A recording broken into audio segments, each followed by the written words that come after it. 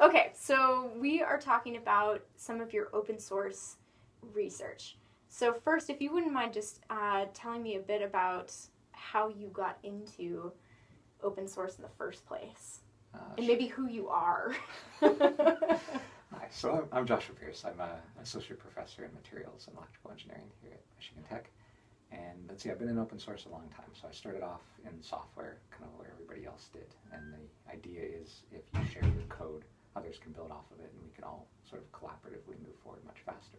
And more recently, we've been getting into open source hardware, where you basically use the same sort of collaborative concepts that you see in open source software, only you're designing real physical objects. And so if someone does the CAD for something and you share it, the next person can then make a better whatever that thing is. One of the specific things that you wanted to go over and what we wanted to talk about is why open source is important to scientists.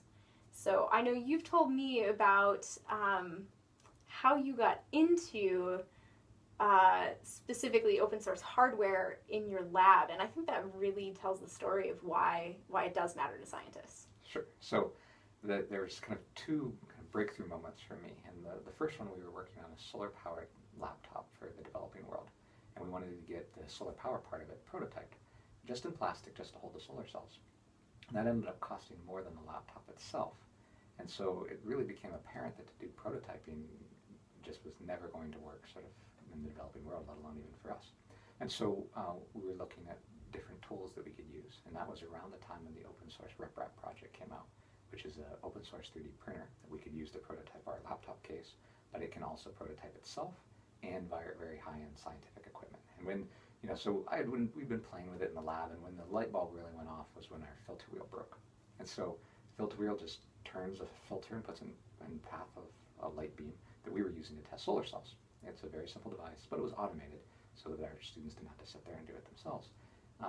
The device was going to cost $2,500 to replace. It had a huge lead time, like 5 months, because this isn't something they normally stock. There's probably 10 people in the whole world that want one.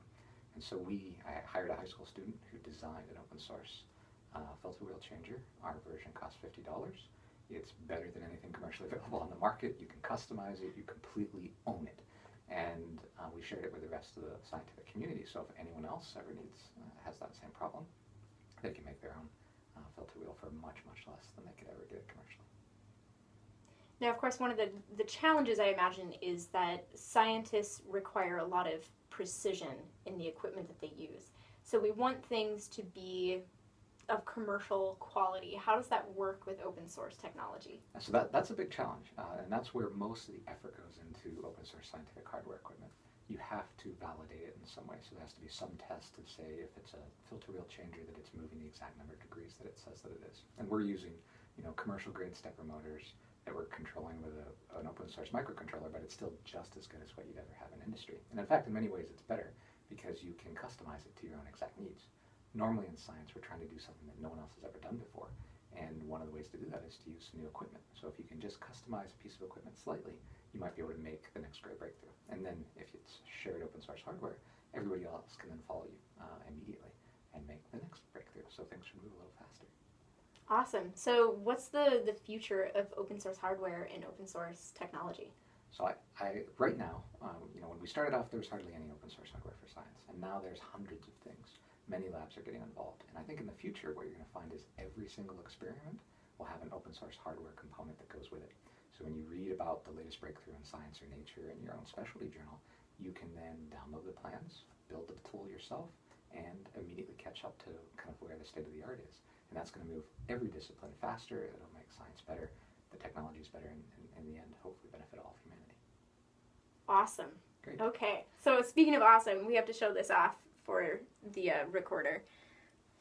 We have open source technology earrings and logos. We got this. All the way. Thank you. Michigan Tech.